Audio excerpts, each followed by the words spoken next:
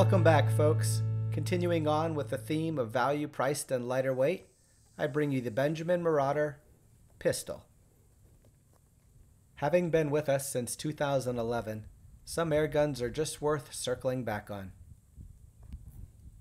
Weighing in at just 5.2 pounds with a scope and the included accessory shoulder stock, this 30-inch Marauder is the perfect jungle thump gun. And at only 18 inches long in pistol form, will stow neatly in your backpack for the perfect deer stand companion. In the days before the making of this video, I put 33 different types of pellet through the Marauder Pistol. So for behind the scenes pics and information, and to keep up with me in my daily activities, feel free to join us on Facebook.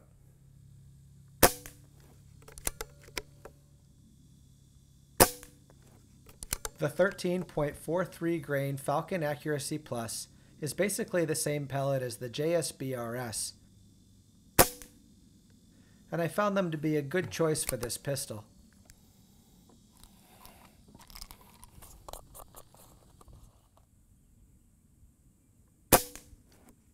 The new H&N Sniper pellet was our top performer in the Benjamin Maximus out to 90 yards. Our Marauder pistol seems to like them as well, and that was the first flyer I've seen them produce.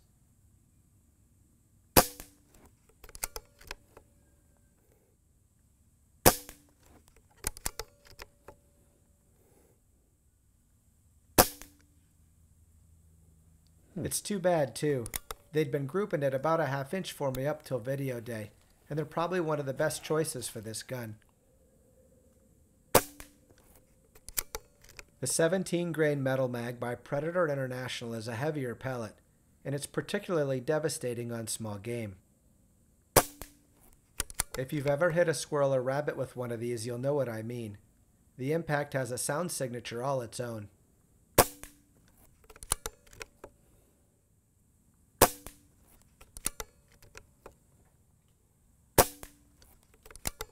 Again, too bad about the flyer. Up until today, these pellets had been grouping at about 3/4 of an inch.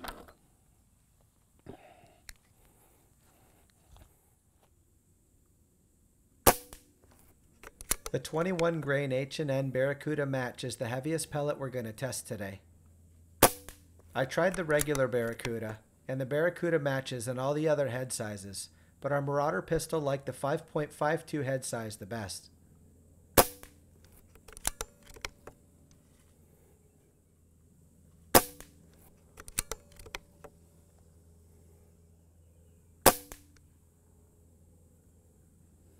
Not bad.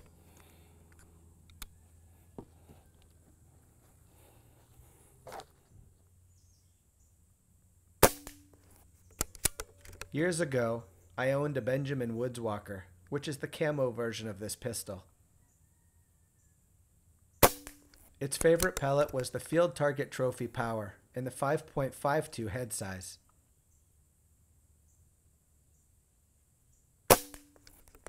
It doesn't look like much has changed.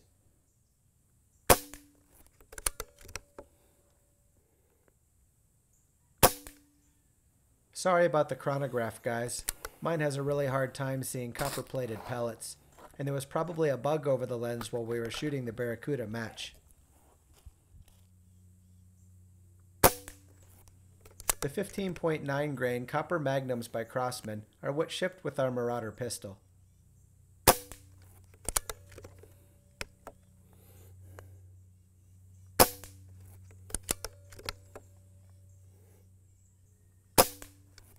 Throughout testing, they grouped as you see here, with 4 out of 5 landing in a 3/4 inch hole.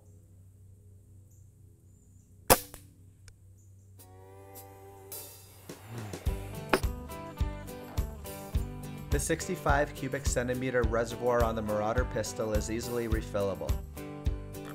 Its smaller size makes it a good match for a hand pump, but an SCBA or scuba tank will work just as well.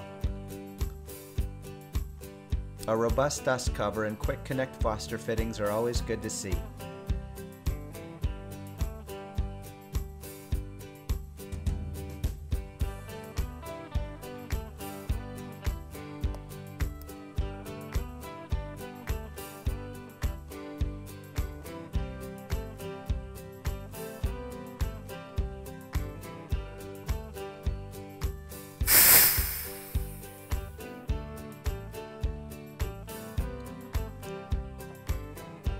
You can refill to 3000 psi, but you don't need more than 2500.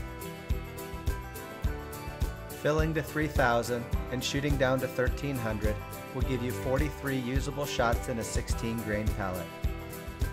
Shooting inside of 60 feet, you won't notice any pellet drop across the fill. Average power at the muzzle comes in just over 12 foot-pounds. For a flatter trajectory and no pellet drop, recharge to 2450 psi and then again each 20 shots. In doing so, your average power will get compressed a bit too. For maximum shooting enjoyment inside of 60 feet, use a heavier pellet like the 21 grain Barracuda. By recharging to 3000 psi and shooting down to 1000 psi, you'll enjoy over 50 shots and no pellet drop.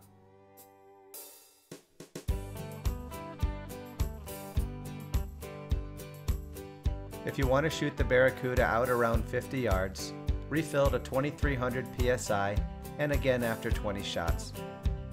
You won't experience pellet drop, and you'll be rewarded with over 14 foot-pounds of energy at the muzzle.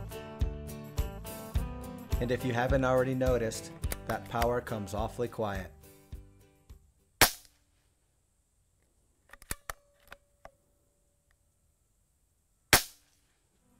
The trigger on this pistol is dual stage and very adjustable. The safety's manual and it can be decocked.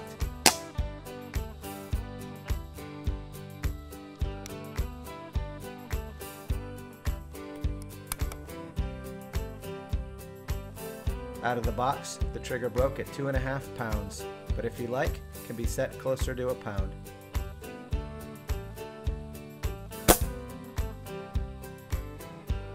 Folks, for $410, this pistol's got a lot to offer. If you're thinking about getting into the lifestyle, or just looking to add to your collection, this mini Marauder brings a lot to the table.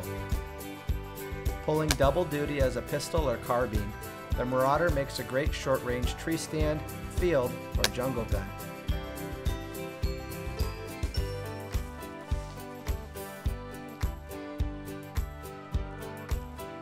The Marauder makes a good pistol, but due to its subcompact nature makes an even better carbine. Its repeating action, light trigger, and low weight make flicking it from target to target a joy. I should know better than to try to shoot a pistol out to 60 yards, but I like pushing these guns to their limits so that you guys know what they're capable of. At 30 yards, our Benjamin Marauder pistol liked the H&N Field Target Trophy power the best, so let's try that one.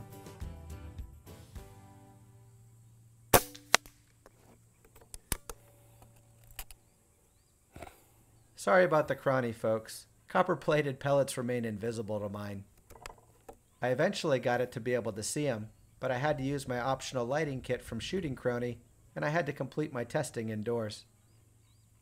If you're interested, I put a picture of the setup on Facebook. Our pellets are lobbing right in there, but they're moving slow enough to where these 4 to 7 mile an hour winds are blowing them around a bit. Drop, by the way, is 6 dots at 9x when sighted in at 30 yards, so they're falling pretty hard too.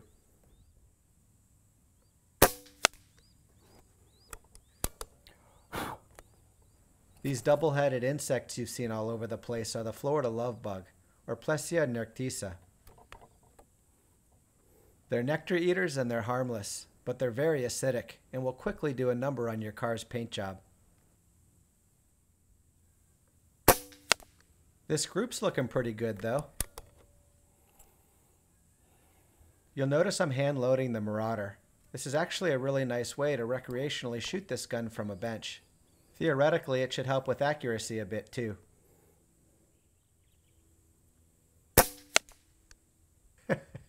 Pretty good for a 13 foot-pound 22 caliber air pistol.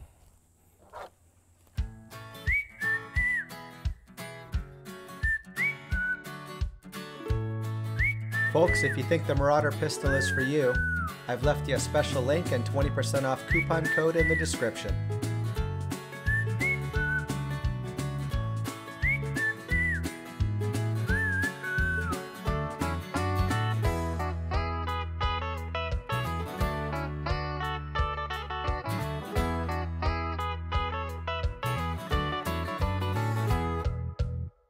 As always, if you liked what you saw here today and you want to encourage us to make more videos like it, please be sure to subscribe, tell your friends about us, and give us a thumbs up in the comments section. I'm Steve Shalley. Thanks for watching.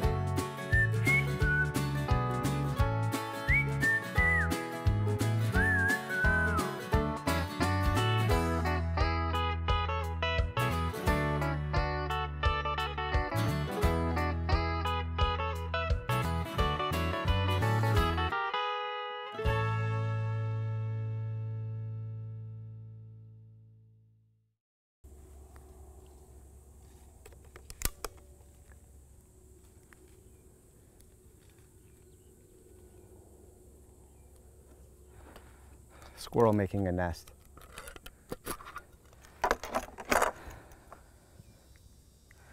In August. Ain't Florida weird?